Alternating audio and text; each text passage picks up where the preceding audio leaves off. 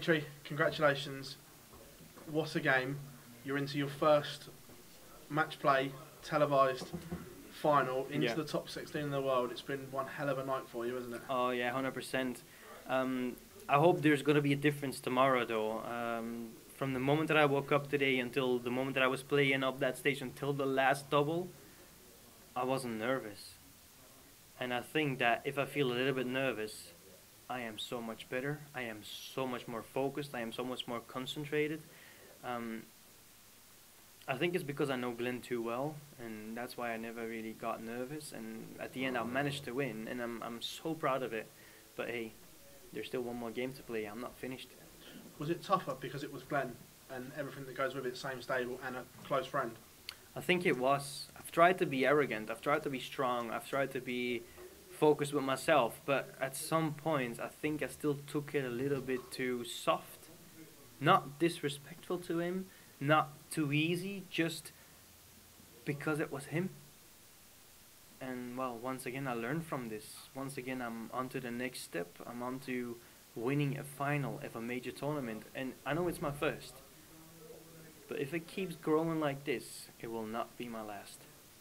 Do you think the fact that you played in the two World Youth finals on a big stage and they were finals maybe settled you down tomorrow a little bit? Yeah, definitely. I know I've been on a stage, on a big stage in front of a big crowd. I know there's no crowd here, but let's just call it a very important game you have to play. Things I've been dreaming of. And back then, them two games, I've handled them well. So I don't see any difference. I don't see that I will not be able to handle this well. But I will be busy with myself. I know Gary is one of them players that you need to look out for and one of the greatest in the world. But I will be busy with myself. I will be preparing my own rhythm, my own game. And, well, like everybody else is saying, believe. And if you believe, you can always achieve.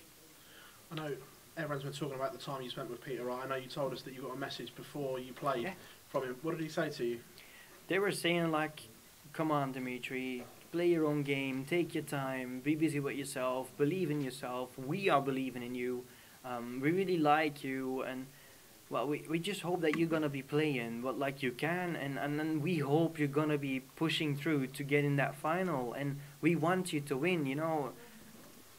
It's unbelievable. I'm getting words of Peter Wright and his missus and the family in a way that I never would have expected. I know Peter always has been supporting me and have given me advice and everything, but this is a different level, especially after being 3 months at their home. I'm like part of the family. Even their neighbors, they have like 2 young daughters and a young boy, a young son.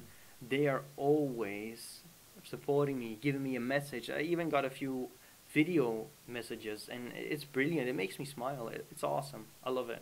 Looking at tomorrow's final, it is Gary Anderson, a player that has won the match play before, but the last time you played him in a huge televised semi-final, you beat him. Do you think that has any bearing on tomorrow, or do you think the fact he's won the title gives him the edge? I'm not thinking in the past. I'm thinking forward.